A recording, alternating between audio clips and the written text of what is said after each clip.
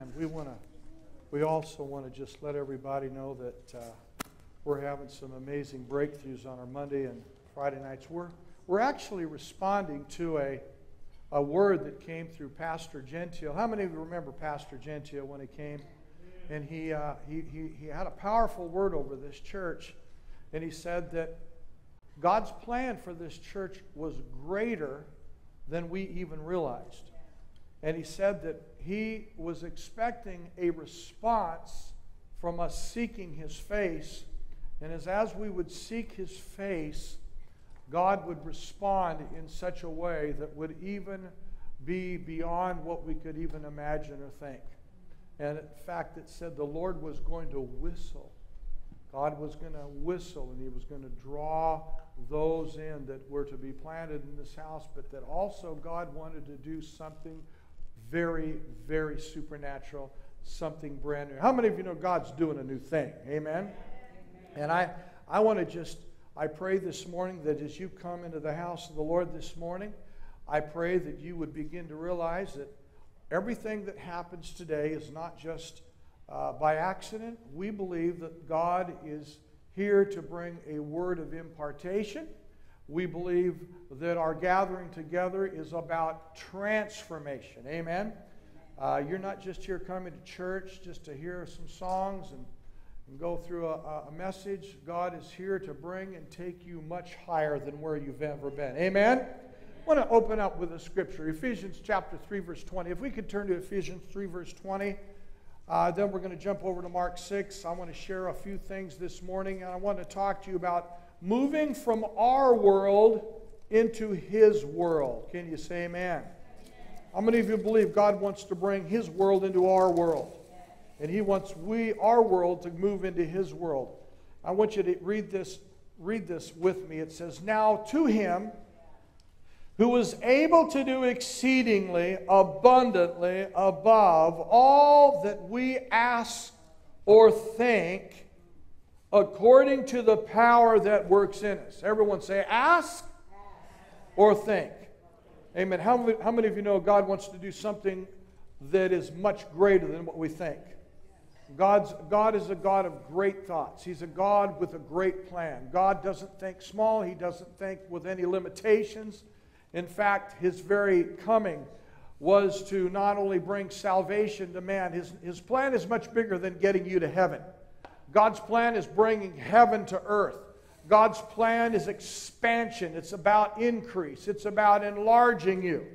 It's about bringing you from a place where you're just an ordinary existing individual, where you are so transformed and so full of life and so full of power, so full of God, that the very life of God, the very power, His presence begins to flow out your innermost being. Amen?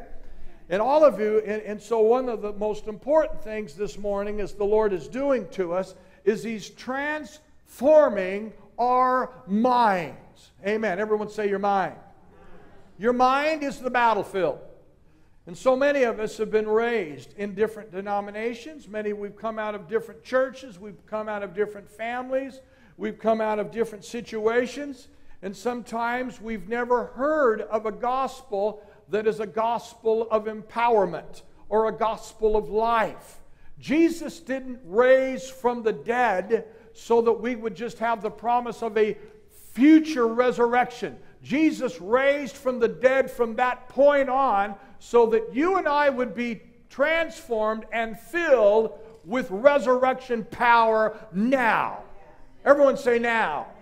When Jesus raised Lazarus from the dead, He went to Martha and He says, "Do you believe that Lazarus can be raised from the dead?" Her response was, "Yeah, well, Lord, I know that in the resurrection of the dead he will come back to life." No. And Jesus said, "No." He said, "I am now the resurrection and the life. He that believeth in me now, yet shall he live." Everyone say live. See, God's interested in you living life. And not only is He interested in you living life, He's interested in you being a conduit of heaven on earth. Jesus' prayer was, "Our Father, which art in heaven, hallowed be thy name. Thy kingdom come. Thy will be done on earth as it is in heaven. Now I want you to look at your neighbor and say, I see heaven all over you. Praise God. I see heaven. I see life on you.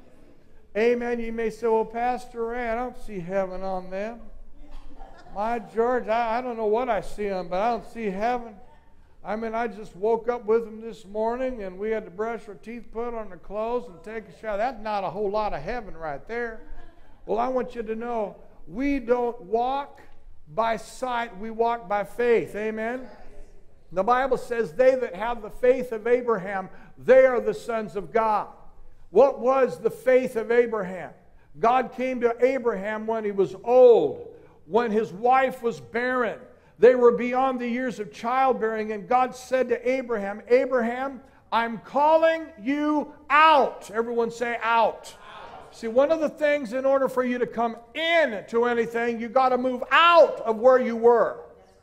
You see, you're never going to come into revelation, never going to come into increase or come into the blessing of God until you begin to move out of where you were.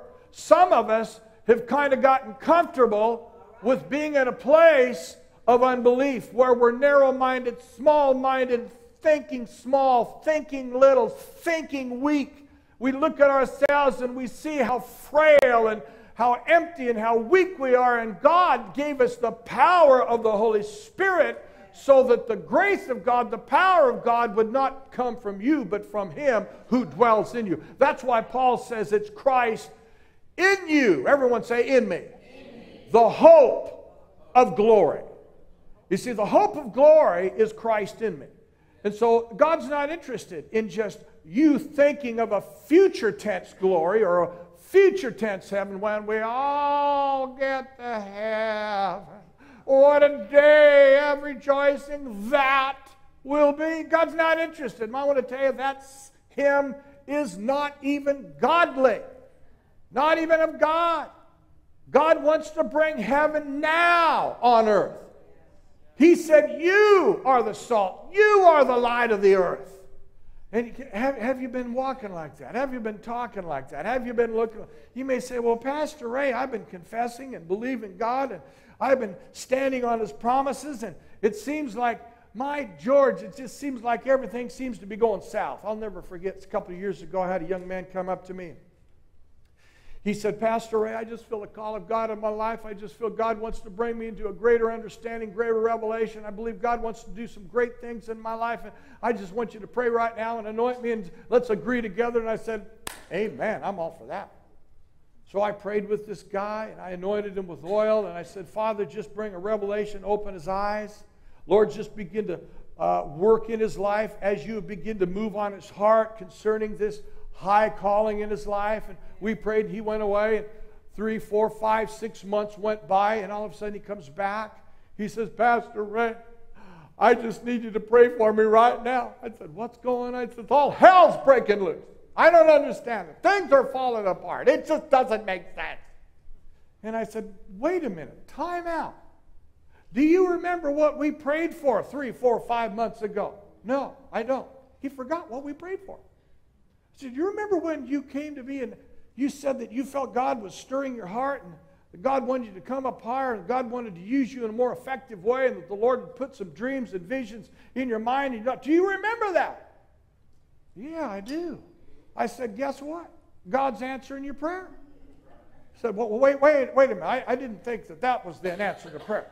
I said, do you know what Christianity is all about? Christianity is about you becoming a solution to a problem. Do you know why Jesus was so great, so powerful, why the message of the gospel is so mad? Because it answers a problem. Jesus came and He solved a problem.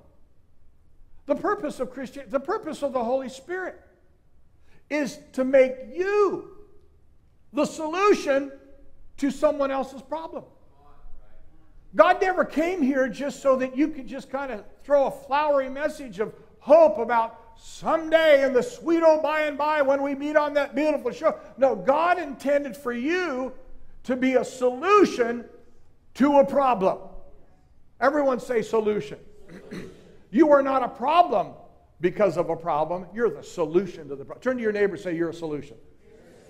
Now turn to them and say, you've got the solution. You've got the solution. I mean, the gospel is as simple as this. Whether you're dealing with sin problems, whether you're dealing with setbacks, how many of you know that every setback is intended to be a setup for a promotion?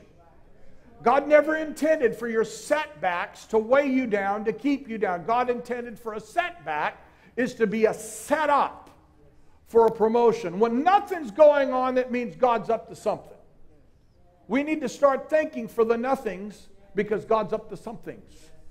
And you see, one of the things what we're doing is we're thinking wrong. We're thinking below what He intended. That's why the most important thing for every believer is to begin to renew and to begin to harvest and to begin to cultivate the Word of God in your mind, because it's the hearing of the Word that begins to impart the power of the Word, that brings a creative Word, that begins to bring a living Word into people's life. In other words, you're now becoming a problem solver.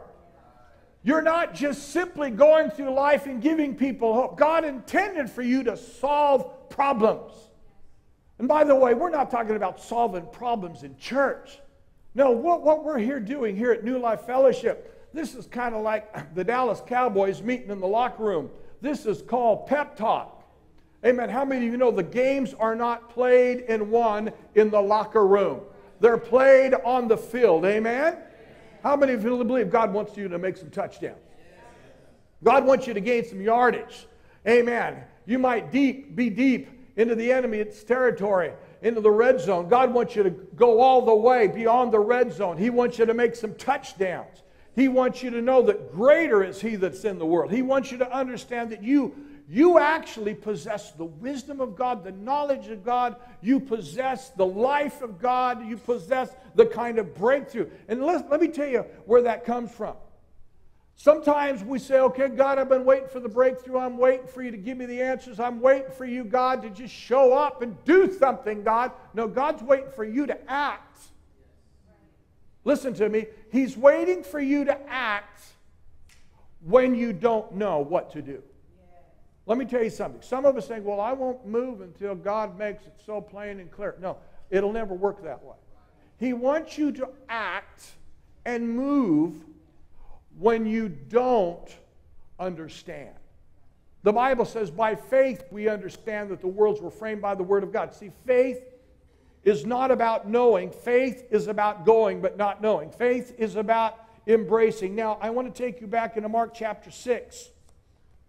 This morning, because this is something we went over a couple of weeks ago. This is when Jesus is in the desert, in the wilderness, and for the sake of time, I'm just going to give you the story. Jesus is in the wilderness. He's been feeding, ministering, and teaching, and there are 5,000 men, and the Bible says it was coming near the end of the day, late in the day, and the disciples said, Lord, we need to send these people away because they're hungry. There's no food out here. We are in the wrong place. It's the wrong time.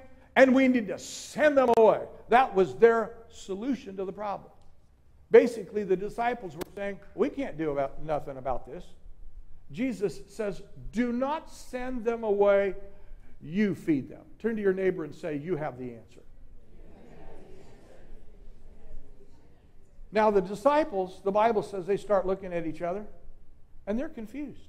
By the way, if you are ever in a place of confusion, you are in a good place. You may say, well, why is that a good place? Because you see, God loves it when you're weak, because that's when His grace is made perfect. In fact, God doesn't like it when you think you know it all. God's not actually happy when you are so smart and so strong in your own strength, because guess what? He can't do anything supernatural when people who think they got it all together. God is attracted to weakness. He's attracted to people that can't do it, that can't do anything. The Bible says when we are weak, He is strong. There's something about you being in a very vulnerable, weak place that attracts him to you, because no flesh will glory in his presence. He wants you to get used to being in very vulnerable places. Now, I know some of us this morning said, boy, I didn't come to hear a message like this. I didn't come here to have somebody tell me that when I'm weak and vulnerable and when things are not going well, that's when God's going to begin to speak to me. I want to tell you, heaven is shouting at you. Heaven, right now, the Holy Spirit's been knocking on some of your doors. He's been speaking to some of you. You've been going through some difficult times, and I'm here to tell you, God is saying, I'm standing right here. I'm waiting on you to act. I'm waiting on you to speak. I'm waiting on you to move forward. Can you say amen? The Bible says without faith it's impossible to please God. In the wilderness, they're in this place. No food. All these people, Jesus was in the height of his popularity. Jesus tells his disciples, you feed them. You have the solution to this problem. Amen. Now turn to your neighbor again and tell him you got the solution. Amen. You have the solution. What Jesus was doing is he's teaching them how to bring his world into our world. Now, one of the things that we are by nature, we are not comfortable in a particular zone. We are not comfortable when our comfort zone has been disturbed. We're not comfortable when we have to trust God, when we cannot put faith in our five senses or our circumstances. When things are shaken around us. Sometimes I've even heard Christians say this, I must be doing something wrong because things are happening. I'm saying, no, you haven't done anything wrong. In fact, God loves you even more. God's preparing you for something great. Oh, that can't be.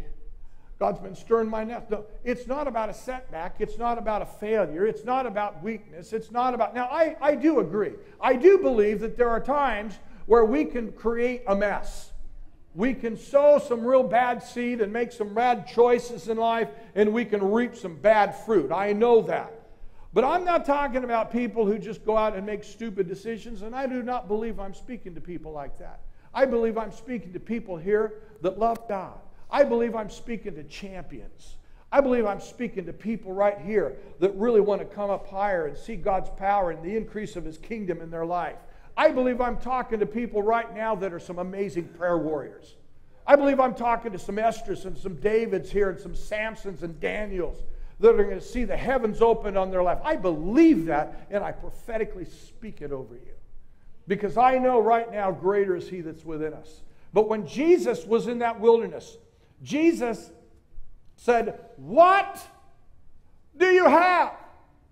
The Bible says that they found a little boy with 5 loaves, barley loaves, and 2 fish. And Jesus said, bring it to me. And remember what the disciples said? They said, what are these against so many that we have to feed? What is this? How many here have ever found yourself beginning to almost criticize in your life the thing that God wants to do?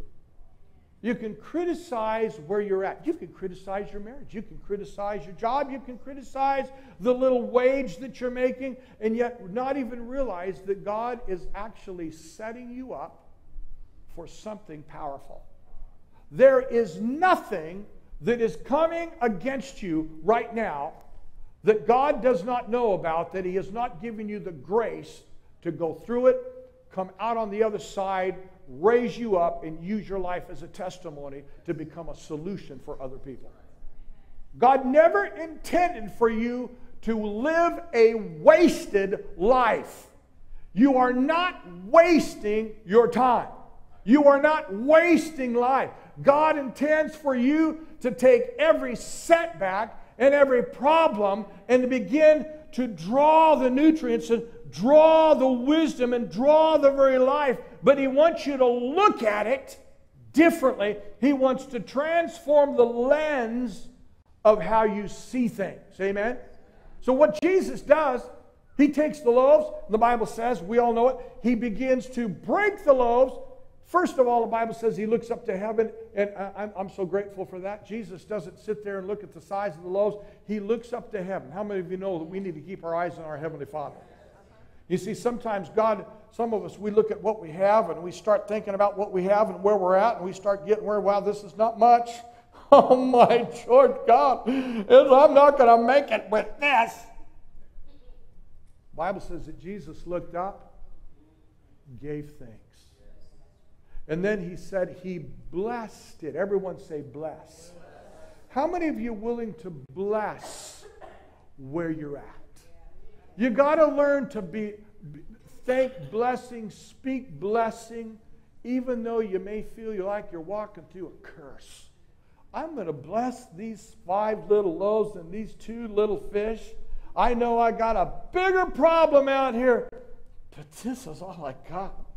I'm going to bless it. I'm going to thank. I'm going to come into alignment with supernatural thinking. You see, God has to find someone on earth that agrees with what is already in heaven. Everyone say agreement. Agreement is the most powerful position of faith you have. Everyone say agreement again. Agreement. He's looking for someone that will agree on earth as it is in heaven. What's in heaven? What's in heaven? Life. What's in heaven? Miracles. What's in heaven? There's no sickness. What's in heaven? There's always a rich supply of life. There's a rich supply. But what he's looking for is people on earth to agree that I have a rich supply. In the face of my lack, in the face of my need, in the face, I am going to stand on the promises of God, for the promises of God are yes and amen. It's not no, it's not maybe, it's not might, it is yes and amen.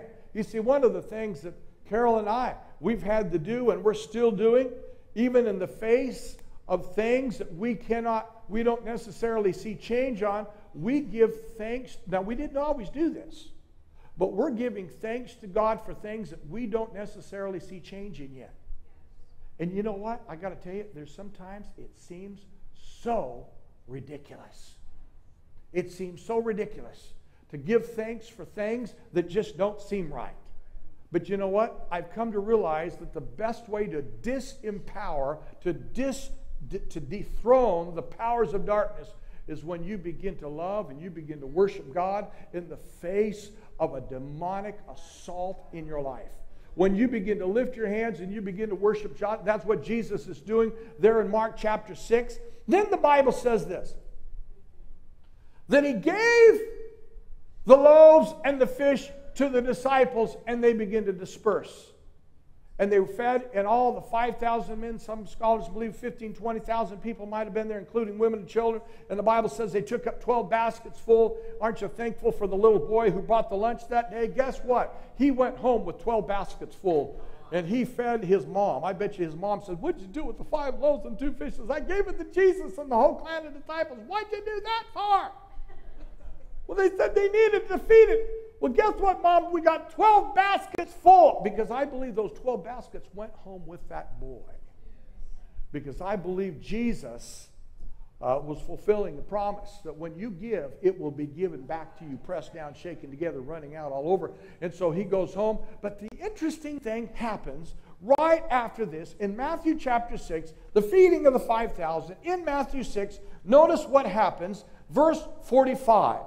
Mark chapter 6, verse 45, it says, immediately he made his disciples get into the boat and go before him. Everyone say before him.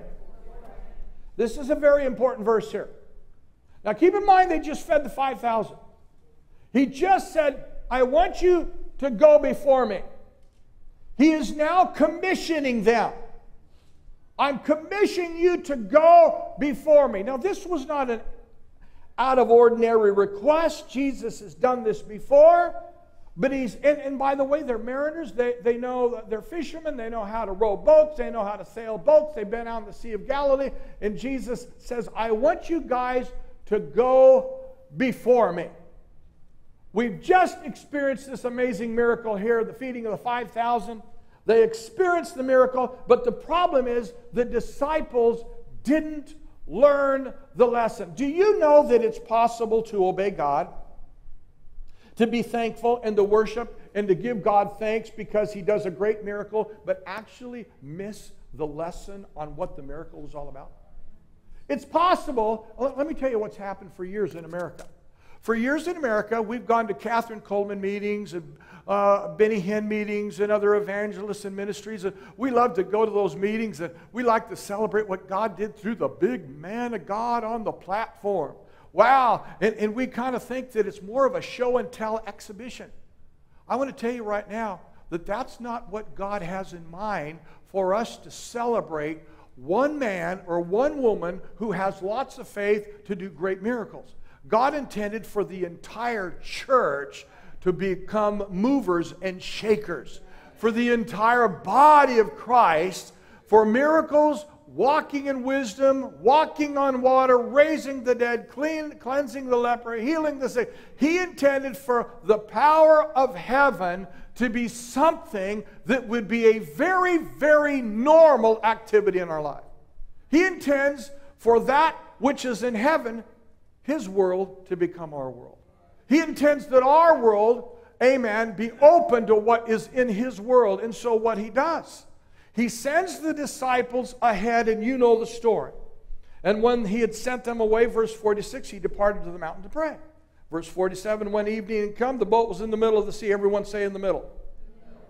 Sometimes God sends us something, we get into the middle, and we get into problems. And He was alone on the land, and He saw them straining at rowing. Notice this. While Jesus is on land, it says He sees them straining. How many of you know God can see you straining? He can see you sweating it. Have everybody ever sweat out there? I have. There's been times where I've been sweating, and you say, man, God, I'm doing what you said. Where are you? And He sees me straining. And it says, and the winds were contrary or against them. Now about the fourth watch of the night, He came to them walking on the sea, and He would have passed by them. And when they saw Him walking on the sea, they supposed it was a ghost, and they cried out. Man, these guys are freaking out now. They see this guy walking on the water. And how many of you know that being a disciple back in Jesus' day would have kind of been kind of interesting? See all these things going on. And when they saw Him walking on the sea, they cried. They supposed to saw the ghost, for they all saw Him, and they were troubled. And immediately He talked with them. Let me tell you something. When you get in trouble, when you're getting stressed and strained out, get ready to watch and experience Jesus walking on your water. I want you to understand God's getting ready to set you up for amazing things. They saw Him, they were troubled. Immediately He talked with them, said, be of good cheer, it is I, do not be afraid. And He went into the boat to them, and the wind ceased, and they were greatly amazed in themselves beyond measure and marveled, for they had not, notice verse 52, key verse, for they had not understood about the loaves, because their hearts were hard. Now listen to this. They did not understand. What in the world does a storm at sea have to do with anything about the loaves and the fishes? Well, jump over with me to chapter 8. Aren't you glad God doesn't give up on us when we don't get it the first time? Amen. Say amen. Because now we come to the feeding of the 4,000. He feeds the 5,000. 2 chapters over, He starts feeding the 4,000. In other words, God wants us to begin to get the lesson. Here, in those days, chapter 8, verse 1, the multitude being very great, having nothing to eat, Jesus called His disciples together, and having compassion on the multitude, because they now continue with me 3 days, nothing to eat. Verse 3, if I send them away hungry to their own houses, they will faint on the way, for some of them have come from afar. Aren't you grateful God's concerned about you not fainting? He says, I'm not going to send them away hungry. I'm not going to send them away because I know they've been with me and I'm concerned about them fainting. Now, we've got a wonderful Savior. We've got a wonderful Master. He says, I'm not going to send you away. I'm not going to send you away hungry. I'm not going to send you away without your needs. I'm committed to meeting your needs. I want to say somebody needs to hear that this morning, that Jesus sees you straining, stressing. He sees you under a lot of stuff going on. He sees you almost fainting. He says, I'm not going to send you away. Jesus, right now, I pray, Lord, you just touch the heart or the hearts of those who've been in the middle of a storm. Father, I pray right now that you would touch them and lift their vision. Let them know, Lord, that they do have faith. I come against the enemy who would bring condemnation, that would say they've sinned, they've fallen, they've slipped back into backsliding. I come against the voice of the enemy. Lord, you still love us even when we're faint, even when we're hungry, even when we don't get it the first time or the second time. You are consistent. You are faithful. We speak life to your people this morning in Jesus' name. And so it says here in chapter 8, the disciples said, how? Verse 4, how can we satisfy these people with bread here in the wilderness? I want you to see something. I want you to notice how the disciples are thinking concerning a problem. They look at the problem, they see the size of the problem, but isn't it interesting, the one thing they don't get? Jesus is with them. Jesus, how many of you know that when Jesus is with you, there's nothing to be afraid of? Now, Jesus was with them in feeding of the 5,000, but Jesus intentionally withheld himself from getting into the boat because he wanted them to know that when I commission you to do something, and even though it looks like my presence is not with you, I'm still with you. Even though it doesn't feel like or look like I'm not with you, I'm still with you. Because that's why he said, "O you of little faith." Now notice what happens. They feed the 4,000. He commands them to sit down and they minister. And they feed the 4,000. And he immediately got into the boat with his disciples. And they came to the region of Dalmanutha. Jump down to chapter 8, verse 13. And he left them, getting into the boat again, departed to the other side. Now the disciples had forgotten to take bread. Here's this whole story about bread and these storms. And they did not have more than one loaf with them in the boat. Then he charged them, "Take heed, beware of the leaven of the Pharisees and the leaven of Herod." Now what was it? He answers it in the next verse. "For they reasoned among themselves, saying, is it because we don't have bread?" But Jesus, being aware of it, said, "Why do you reason?" Everyone say reason. Jesus here is hitting at the heart of the problem. You guys are not seeing my power because you are trying to reason. And you're trying to work things out in your own logic. You're trying to reason things out. How many of you know God wants us to stop reasoning things through our own mind? Now, I know that some of you are saying, "Well, Pastor Ray, I think reason, we need to have some reason. We need to have some logic. We need to have some brains. Are you saying that we should just kind of throw reason out to the wind and just not be reasonable at all?" No, because when it comes to faith, we act in faith because we've been commissioned with a word. There's going to be times where God's going to ask you to do things that will require you to believe without reason. So we need to know, did God say it? Did God speak it? And here we find, he asked them, "Why do you reason?" There's several questions. Why do you reason because you have no bread? Do you not yet perceive nor understand?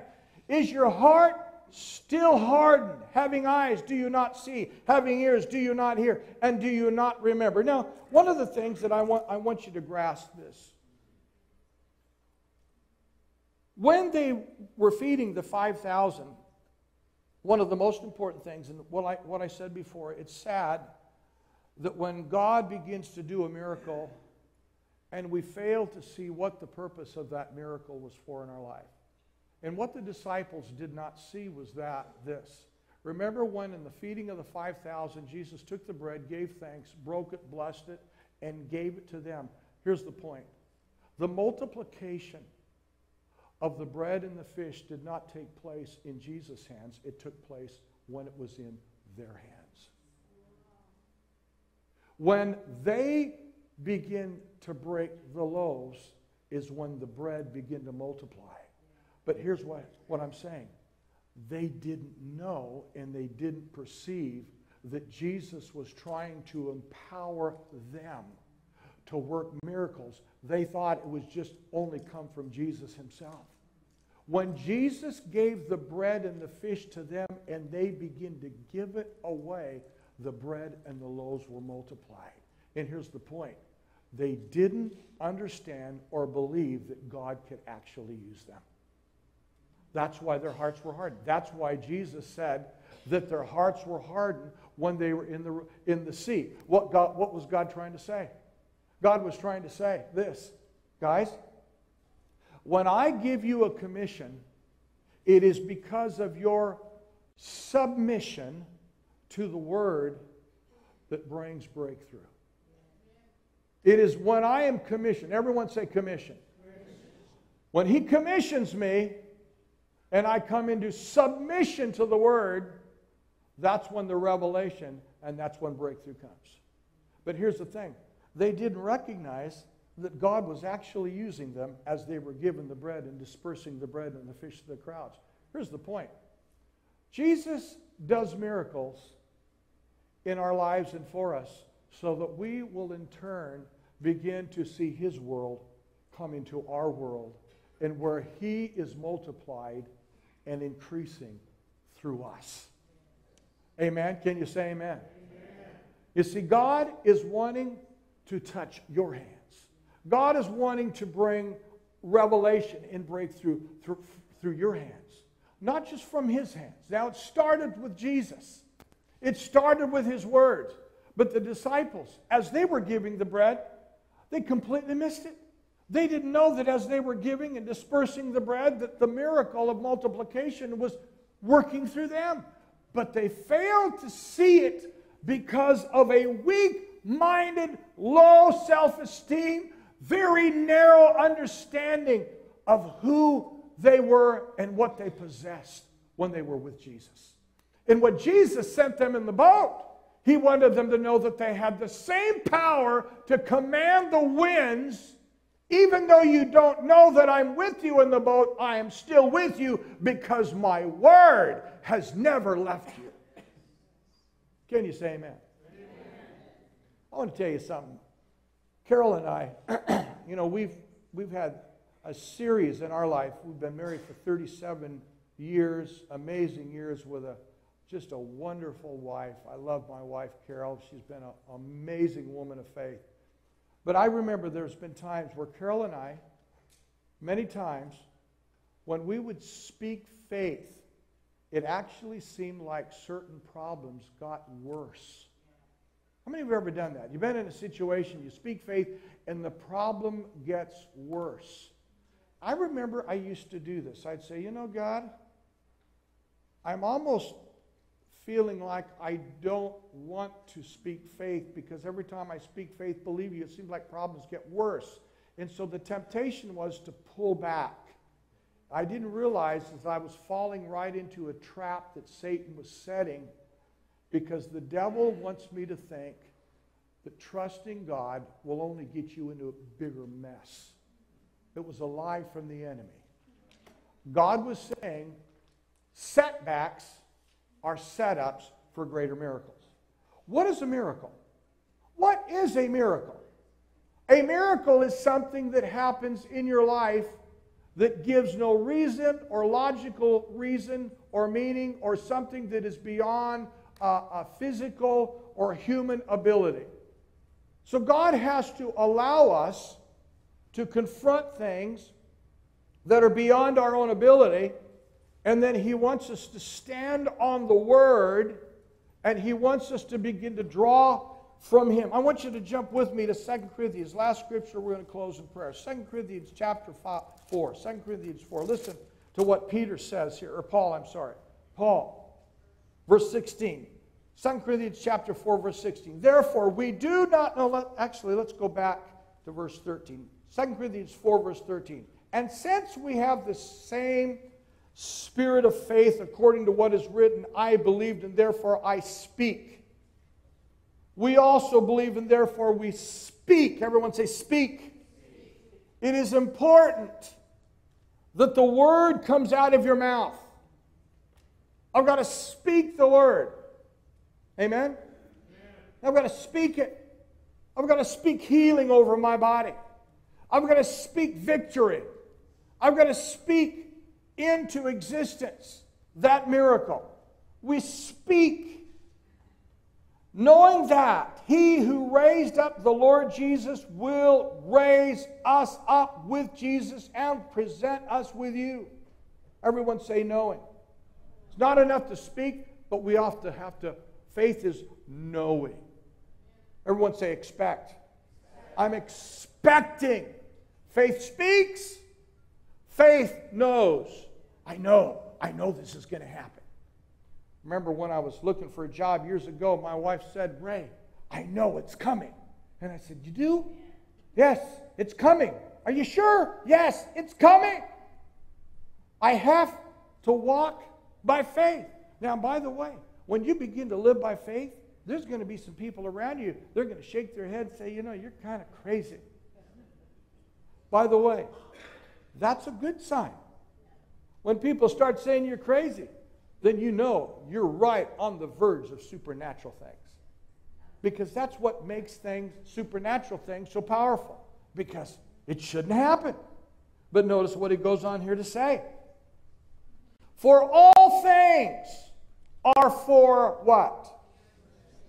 It didn't say some things. It says everything is for your sake, that grace, having spread through the many, may cause thanksgiving to abound to the glory of God. Therefore, we do not lose heart, even though our outward man is perishing. Yet our inward man is being renewed day by day. For our light affliction. What he's telling us here is that there might be some affliction. There might even actually be times where you're believing God. Listen to me. There might even be seasons where you might even sustain some losses. There are some things you might even lose. Paul says, I have suffered the loss of certain things that I might gain Christ. How many of you never lose anything that God doesn't want you to lose, that He won't return with it much greater things? There's sometimes that we walk through things and we might lose certain things, but because we're going to gain something much more glorious. And so he says, for the afflictions, which is but for a moment, is working for us. Everyone say, working for me. This is what Jesus is saying. I'm bringing my world into your world because I'm working a far more exceeding eternal weight of glory. While we do not look at the things which are seen, but at the things which are not seen. For the things which are seen are temporary, but the things which are seen are eternal. Can you say amen? You should bow your heads. Because I believe right now God wants to give us eternal eyes. I believe God wants to open our eyes to things that are glorious. God wants us to stop looking at things that seem to be slipping out of our hands. God wants us to stop looking at things through our natural lens. He's actually transforming your lens into a supernatural lens. You are becoming a problem solver. God spoke to me years ago. He said, Ray, there's not a problem that you're walking through that I didn't allow you to walk through because I trust you. I didn't know that. I didn't know that a problem was a sign from God that he could entrust me with that kind of a problem. God was saying, I trust you. I trust that you're going to make it through this because you're going to grow from this and you're going to become a solution. I'm going to bring solutions through this problem to you, and it's going to be to the testimony of God's glory. Sometimes we look at a problem and we say, wow, I've done something wrong. I've missed God, or I don't have faith. Stop allowing the devil to tear you down like that. Problems sometimes are a sign that God can trust you. Sometimes things you're walking through are a sign that God can entrust you with something. I love what Ananias said over Paul in Acts 9. He says, Saul, God has chosen you to suffer many things. He's chosen you to suffer many things for his glory. Because this is amazing. Here's a terrorist. Here's a guy who is terrorizing Christians. And yet the Lord, through this Christian, Ananias, says that you're a chosen vessel. And God's going to entrust you to suffer many things. Because he knows you're going to respond. And you're going to come through this. And your life and your testimony is going to bring glory and solutions to so many. I believe God is changing the way we think. I believe he's trying to let us know that we're no longer are we going to look at problems as setbacks, but setups. He's bringing his world into our world this morning. And maybe this morning you may say, you know, Pastor Ray, I want an anointing. I am praying right now that my mind will be anointed afresh for great faith. I have allowed the enemy, maybe even through maybe you've been speaking some negative things. Maybe you've been speaking fear. God wants you to begin to do what Paul says here, while we do not look at the things which are seen, but the things which are not seen. And we begin to give thanks. God wants you to begin to realize you're a problem solver. You're going to be a miracle worker. You're going to see breakthrough because God's trusting you with a problem to bring a solving to that problem. Maybe this morning you say, Pastor, will you just pray for me? I need my faith to be quickened this morning, my vision to be enlarged. That's me this morning. Raise your hand. Anybody this morning? Okay, I see that hand. My faith to be enlarged. Praise God. Father, we thank you for their honesty. We thank you, Lord, there's a dozen hands. Lord, you're doing great things. Awesome people. Awesome people. Amazing people. Lord, you're doing amazing things. Father, all these hands, I pray, Lord, right now for an anointing to rest upon them. Let them see, Lord, that he which hath begun a good work will be able to bring it to completion, to finish it. God is doing a great thing. Great rewards. Great rewards. Amen. Look at me right here. Donna, Lord just gave me a word. You have a gift of faith. And there are some rewards that are in heaven that have packages on it with your name on it. I'm not kidding. As I was praying, the Lord, I saw a Christmas tree. I don't know why Christmas, maybe it's around, but I saw a bunch of packages that says Donna. And these are things you are believing God for, and these packages are coming to your house. You have been praying. There's a gift of faith on you. And the Lord's seen your heart. There's a purity. There's a consecration from the Lord. And you're precious in his sight. And not one prayer, not one tear has fallen to the ground. There's packages. I saw packages, presents, big presents coming to you. Can you receive that? Praise God. It's coming. It's coming. Praise God. Also, Randy. Amen. Carissa. You are a delight to the Lord. I just saw the Lord just say, I'm coming to your house. I'm going to open the heavens on you, and there are going to be people coming to your house, and you're going to share with them God's great love. Because God has done such a transformation in your life. Amen. He wants you to do one thing, though. He wants you to forget those things which are behind.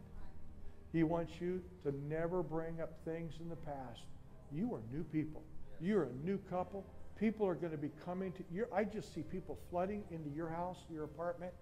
In fact, you're not going to have a house big enough. You're going to be having parties, and people are going to come over there because there is a charisma upon you. There is Randy, God's going to use you to bring hope to hopelessness and hopeless people. Both of you understand what it is to be at the bottom, but now God's going to bring you to the top. He's going to show you His great love, and there's going to be such a joy. People are going to be attracted to your testimony, but also the joy. And it's a new day. Both of you need to continue to say, this is a new day. It's a new day. It's going to come on your house, your blessing, your children. Amen. And you know what? Here's another word the Lord spoke to me. Just said it. Tell them, I'm so proud of them. So proud of them. Isn't it great to have your father tell you, I'm proud of you? Randy, he's proud of you. He's proud of you. Amen? How many of you know that it's God's goodness and His faithfulness? So many of you need to know, Randall, He's proud of you. You're an awesome father. You're an awesome mother. Praise God. Orphan Randall, amazing people. Amen. You guys carry with you an amazing anointing. And you know what? We're not going to look at our circumstances. We're not going to look at what we've gone through. We're going to look to Him. Because He is faithful who began a good work. Amen. Awesome. Awesome things ahead. Amen. Tanner, praise God. Take my hand. Praise God. Amen. You can't even imagine. It hasn't even entered in your heart. Your eyes haven't seen, hasn't even entered into your heart the things that God has prepared for you that love Him. And you know what? You're a gift. You are a gift. Your life, and you're not just a gifted young man, you're not just intelligent, but you are a gift. And the Lord wants you to know you are so special. You're not just an accident. You're not just here putting time in on earth. God has a real, there's some real leadership on you. You're a magnet with some kids. God wants to use you to draw people to know the Lord. He wants you to start, when you open your mouth, people are going to listen. Because He's given you a gift that way. Amen. Awesome. I see God just using you to draw young people that would never darken the door of a church. But they'll hear the message. Let me tell you, your generation does not want religion. They don't even want association. They're not into labels. What they are into is experiences. Your generation is into experience. They want to know a reality, what's real. And through the Holy Spirit, as you begin to look to God, God's going to use you to draw people into an experience, into the reality of who Jesus is, Tanner. Amen. But He wants you to believe in yourself. He wants you to believe in yourself because God believes in you. It's not you in yourself, but it's what Christ is doing in you. Awesome. Praise God. Fantastic. How many of you believe God wants to do awesome things in our life? Great things. Amazing things. I love it when the Bible says when they were all fed, the 5,000, it says that the people marveled and were moved and were amazed. You know, our services should be like that. There should be some amazing things where you leave here and say, well, wasn't it amazing at New Life today? That's the kind of services we should have. Nothing short of that. Amen? Let's stand to our feet. We're going to close in prayer. I know my time is gone. Amen. His world into my world. Amen? Let's lift our hands. Father, we thank you today. We thank you, Father, that you come to give us good gifts. You come, Lord, to enlarge our world. Lord, you come to bless us exceedingly, abundantly, above all that we could ask or think. Father, we just repent of narrow-minded, small-minded thinking and believing. We embrace our identity. It's faith, covenant, believing, giant, killer, mountain moving people that are possessing promises, standing on the promises of God, pulling down strongholds. Father, we thank you that your word and your promises are yea and amen. Lord, give us a vision to see our world through your eyes. We give you praise. And everyone said, amen. Amen. Let's give Jesus a hand, shall we?